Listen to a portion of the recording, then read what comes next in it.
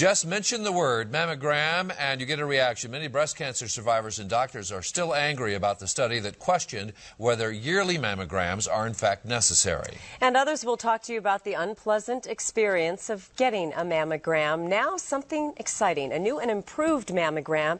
It is said to be pain-free, but more importantly, it can help radiologists pinpoint cancer in its earliest stages. There are 10 clinical trials going on across the country, including Colorado. My mother and my mother's mother both died of breast cancer. This is personal for Jean Scott. Her choice to participate in a clinical trial at Invision Sally Jobe. Here's the muscle, the pectoralis muscle. Here's the skin. Dr. Laura Barkey is a radiologist who is leading the trial at Sally Jobe involving digital breast tomosynthesis.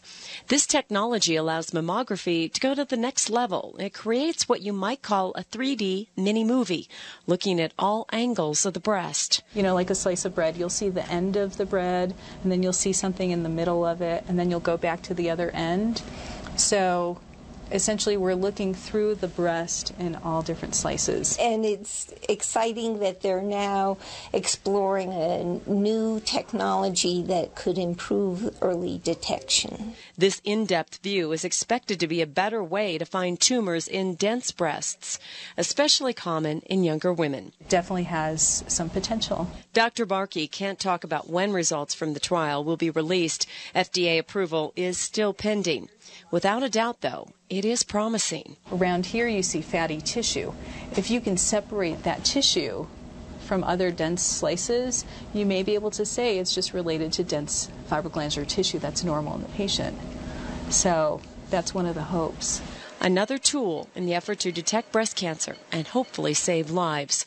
One applauded by participants who personally understand. So I watched her suffer, and I'm very cognizant of the impact that breast cancer has on an individual emotionally as well as physically.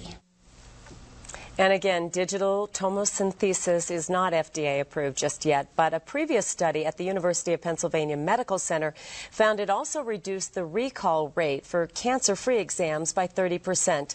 And the emotional impact of a false positive test can be significant, so that's important as well. That's amazing. I know. Boy, I'd love that for all the women in my life. And ultrasound, well, you said ultrasound is good. Ultrasound, another good option as well, too. And, you know, when we talk about dense breasts, people assume it's always a younger woman. Some women just have them their whole entire lives. So this is just really great technology if they can get there.